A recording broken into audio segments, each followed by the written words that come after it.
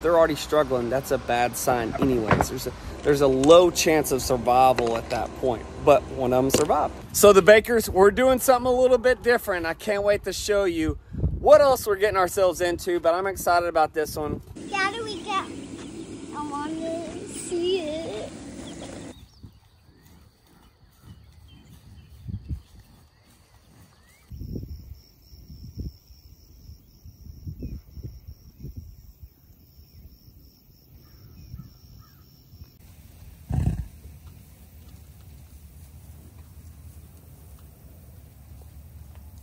Hey guys, welcome back to Cross Timbers Bison. This is Cora. You guys didn't know, our 2-year-old buckskin filly, and back here the newest member, which is a Morgan Wild, a Bayroan filly. She's a yearling now. These two are getting along, just giving you a little update on them. They're like two teenage sisters or something. I don't know what you would call it, but Cora here is the boss. Cora, you're covered in mud, girl.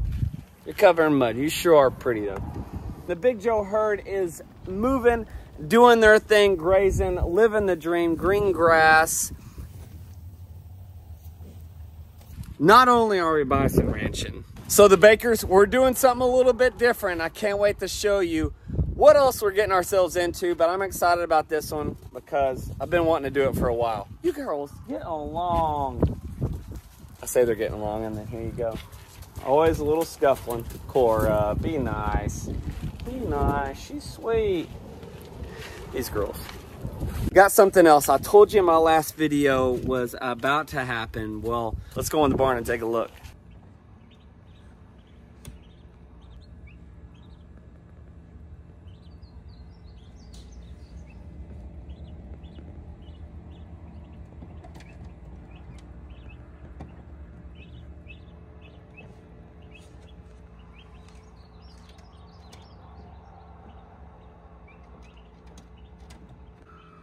All right, good morning, guys.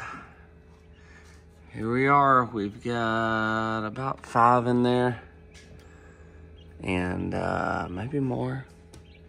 Can't really tell, but we're gonna do a little transfer. They've been in here for about 8 or 12 hours or so, so they look pretty dry, bundled up. We're gonna move them here in our box and go them to their temporary home.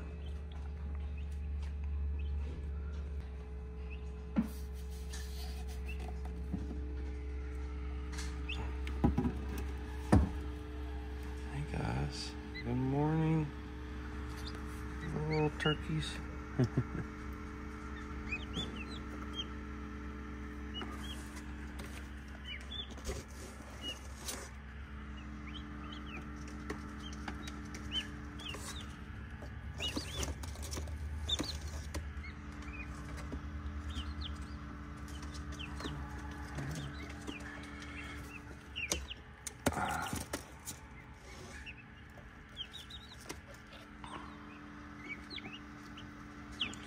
Gotta make kind of room for the others too, because there's still quite a few eggs to hatch. Hopefully they do hatch. These guys here look like they're still pretty fresh. This one looks pretty dry.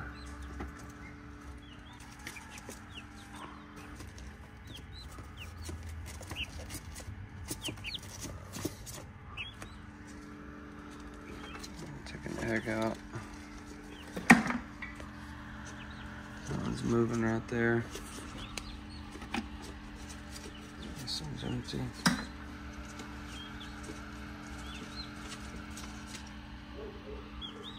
Alright, so we've got another one hatching here and another one hatching right here. But I'm getting a little nervous about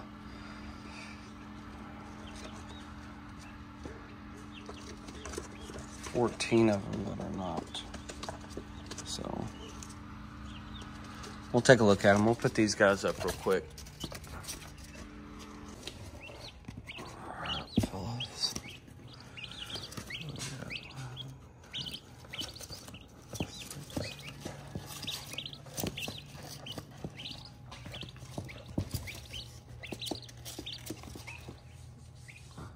So I've already got water, feed in there for them. They're ready to go.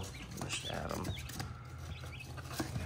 Probably like put me back in that heat. It was warm.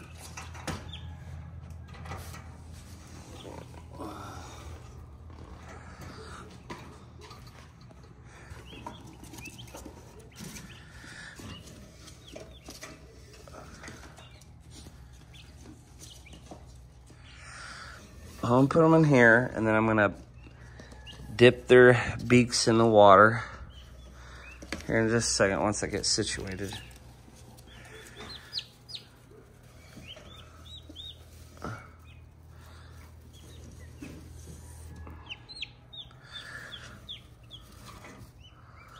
He looks pretty young. He may need to sit in the incubator, but he should be okay. But I need to dip their beaks in the water, and then these guys will be good to go.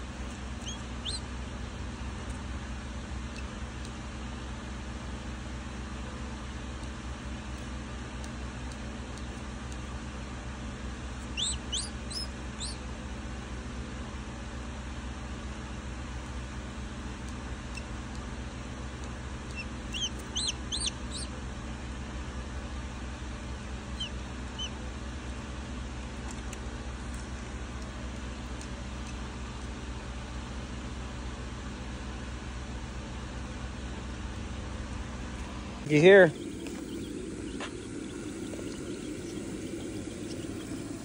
What this is? Daddy, I want to see it. Put it down. I want to see it, Dad. No, boy. Pull it, get back. Get back, Bullet. Hey, buddy. Hey, what's what?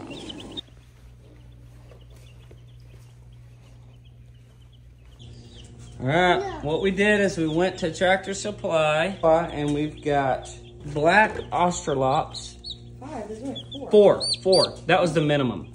So we're gonna put them in here. Okay, you wanna put them in there? Jerky, go! He's like, Well, he's so excited. home. Well, he just wants to see. It's just too short. Don't, here, easy. Don't just drop him.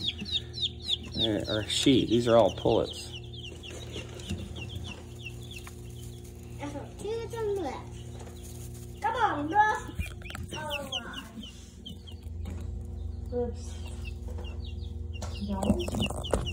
That's cool, huh?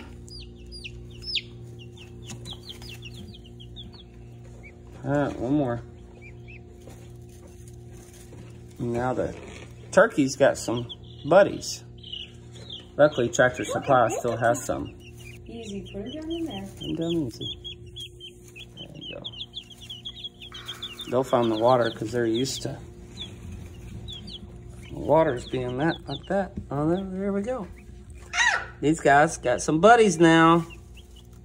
So we heard that the chicks actually help teach the turkeys how to eat and drink. That's what one of the videos said. Yeah, so people have raised them together, so that's okay. We'll try it. We're gonna try it. I don't know. Already getting along.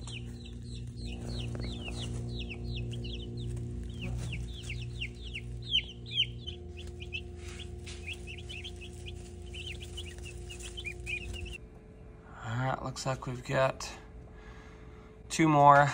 So these are the 2 that I had to break open their shell. They were really struggling. I don't know how this one's gonna make it or not. He really had a hard time coming out of his shell. He still got some of it attached to him. I just didn't want to rip because I thought some of it would be a skin.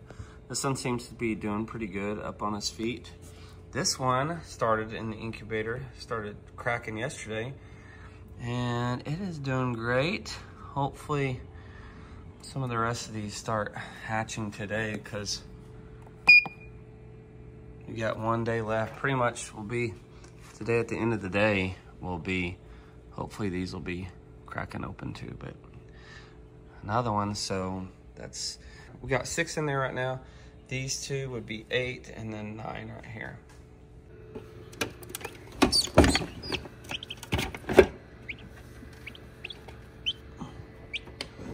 Jeez, little fellow.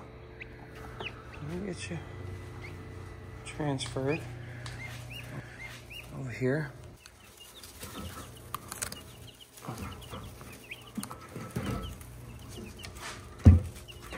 Yes.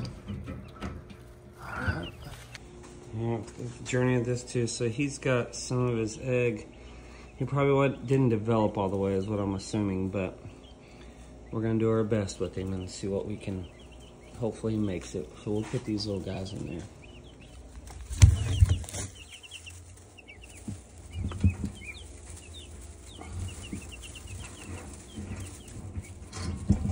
All right, so we added the 3 more today. All the rest of them are doing good with the chicks. Can't hardly see them because of the wire, but I'm just super sick about all of these eggs. Guys, I don't know why, what happened, and how come we don't have any more. It's just sad. So many eggs. These are like $8 or $9 eggs. And I can feel like that one doesn't feel like it's formed at all.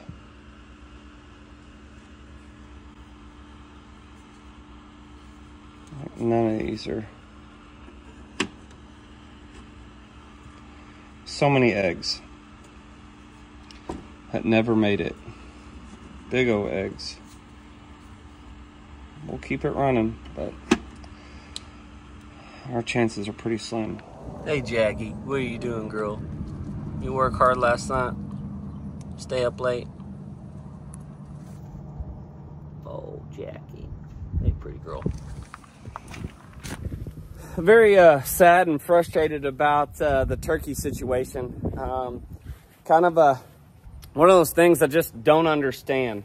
And you know, so where did I get those turkey eggs? When I started thinking about this conservation thing of the wild turkey population here in our area, you can go back a couple videos. I explained why we wanted to start raising eastern turkeys, wild eastern turkeys. and the Rio Grande turkeys. Why we want to start doing it is because the populations down here are low. And then one thing, I had some people make comments on my previous video and said that you have to have a permit and contact the state to raise and release wild turkeys. Well, you don't in the state of Oklahoma. I actually contacted a state government trapper, and he said you don't. He actually has done it himself. He's the one that kind of inspired me to do this, and he lives just not very far from us. But one of the things that we wanted to do, and that I've noticed as a hunter growing up and just somebody that pays attention to the environment, the ecology, and the wildlife, what I noticed was that the turkey population was getting very low, and other people recognize it, the states recognize it. So we wanted to raise some turkeys. And so what I did was, when I started thinking about this, I got on websites and stuff, but I couldn't really find eggs. You had to pre-order them. It was actually a pretty big deal. Obviously, other people want to do this, but what I had to do is I got to eBay. I won a couple bids, and I ended up with 2 dozen. I ordered 2 dozen Eastern turkey eggs. The seller collected them. He said he checked for fertility on them, and then he actually sent us extra. So I think we ended up with 30 eggs. And as you can see here in this video, unfortunately, we only hatched 9 of 30. And you're going, Dusty, what happened? Well, I want to know the same thing. And since then, I've done some research, and I've learned that it is very hard to hatch wild turkey eggs. These are not the domestic ones. We don't want the domestic ones. We want specifically the 2 species that are naturally occurring here in Oklahoma and have naturally occurred. That's 1, the Eastern, and 2, the Rio Grande. I would have loved to have Rio Grandes, but there was not very, they were hard to get. But we could get our hands on some Easterns, and only 9 out of the 30 hatched. So that is frustrating. Why? All the incubator settings were good. We had 1 out of 8 in one incubator, and then 8 more in the other incubator. So why, I don't know. But that last one did not make it. That had the skin part of the egg still attached to it. I had a feeling that it probably wouldn't make it, and I know you typically shouldn't have to help them get out of their egg at hatching. Well, it was one of those things. I was going to go ahead and try to help it because it had struggled for about almost a day, and I knew if I didn't help it, it was just going to die in there. I got that turkey about halfway out of the shell, put it back in the incubator, and then let it break its shell naturally. One of those didn't make it, and so I knew that I had to do something. But if those turkeys are already struggling to hatch, those last 2, the ones I had to help, if they're already struggling, that's a bad sign anyways. There's a low chance of survival at that point, but one of them survived.